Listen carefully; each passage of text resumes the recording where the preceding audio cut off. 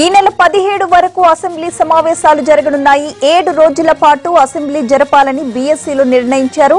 సభలో చర్చించే అంశాలపైన కూడా బీఎస్సీలో చర్చకొచ్చినట్టు తెలుస్తోంది. పూర్తి అప్డేట్స్ మా ప్రతినిధి లక్ష్మీనాథ్ అందిస్తారు. లక్ష్మీనాథ్, బీఎస్సీ సమావేశాల్లో ఏం డిసైడ్ చేశారు, ఎప్పటి వరకు అసెంబ్లీ అని?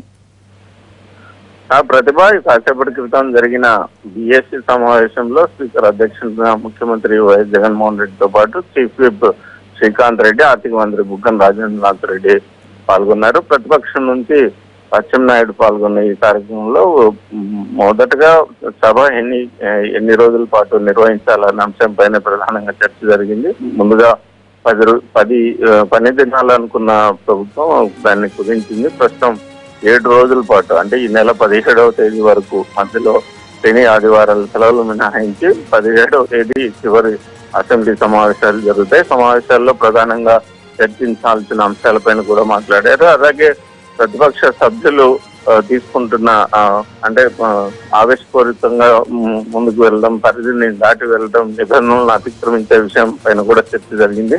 ఇందులో అంటే అసెంబ్లీ నియమావళిని విరుద్ధంగా వ్యవహరించే వారిపై కఠినమైన చర్యలు తీసుకుంటారని కూడా బీఎస్సీ సమావేశంలో చర్చలు జరిగింది. మొత్తానికి అసెంబ్లీ శీతాకాల సమావేశాలు కేవలం 7 రోజులు మాత్రమే నిర్వహించేందుకు బీఎస్సీ సమావేశంలో నిర్ణయం తీసుకున్నారు. ప్రతిభ. Right, thank you Lakshminath.